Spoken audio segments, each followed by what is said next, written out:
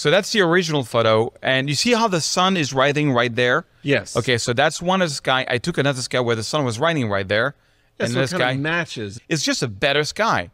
So, and on this one, I've been using Luminar and Photoshop, but Photoshop won like big time.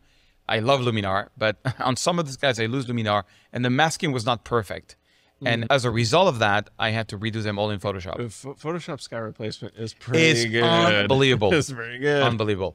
So, you know, you just go to a couple of tricks. You go to File, Sky Replacement, and then boom. By default, it's going to use the last sky you use. So boom, this one actually matched because totally randomly. You can flip the sky. A lot of people don't know this, but you can flip the sky. So to like put the sun in the right proportions. So you have to put, one thing a lot of people don't know is you can move the sky up and down and position it exactly how you want. But don't go left or right, because if you do that, you are in trouble. Well, you'd have to scale up if you did that. Yeah. One thing that's really annoying with Photoshop that Luminar has, it doesn't handle reflection. And so I have to do more. It's a little harder to show you like this. But check this out. So when I go here, I got on this computer, I got a big collection of skies. Back in the day when Photoshop came out, you click here on plus, and you can add as much sky as you want. And for the anecdote, like the first year, you could only add one sky at a time. And I got interviewed by the team at Photoshop, at Adobe. I did like, not a podcast, but they wanted, because I do a lot of sky replacement, they interviewed me. And I'm the one that said, please make it in a way so I can load 60 sky at once. Give me a folder. You know, give me a folder. Yeah. So, you know, but on this photo, I wouldn't use like something like that, you know, or this one maybe, but like you have to match the sky or, you know, so like, you want the sun coming in low on the horizon. Kind of like that. That's kind of weird because like it just doesn't match. Like that's a sky that's way too bright for this photo, you know?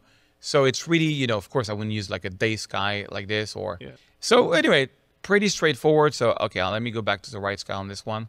I love this sky. This is in a spectacular. Adobe provided that sky. It doesn't work for this photo because the sun is not at the right location.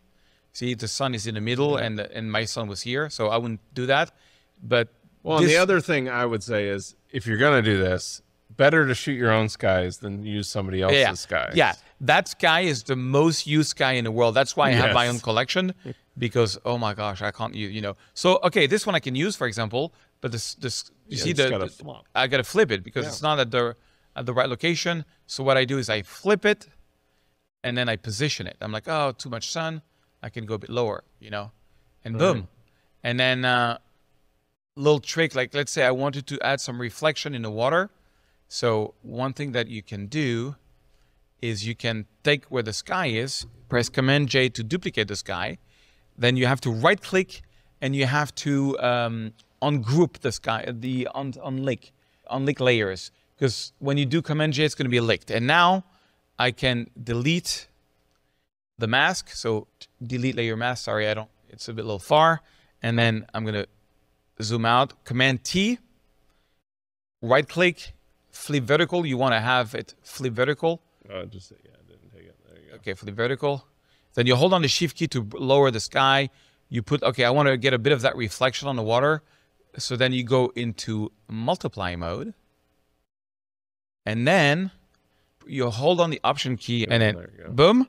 And so I pressed Alt so that it's invisible and I can then just brush. You're just going to brush in the sky. I'm just going to brush back in some of the reflection on the water if I wanted to, just a little bit. You know, not a huge deal, but you know, you get the idea. And because I use the multiply, you could do a better, you know, I'll do a better job. Like, okay, I'll lower it just a little bit. But now, quick sky replacement. Vivo Las Vegas.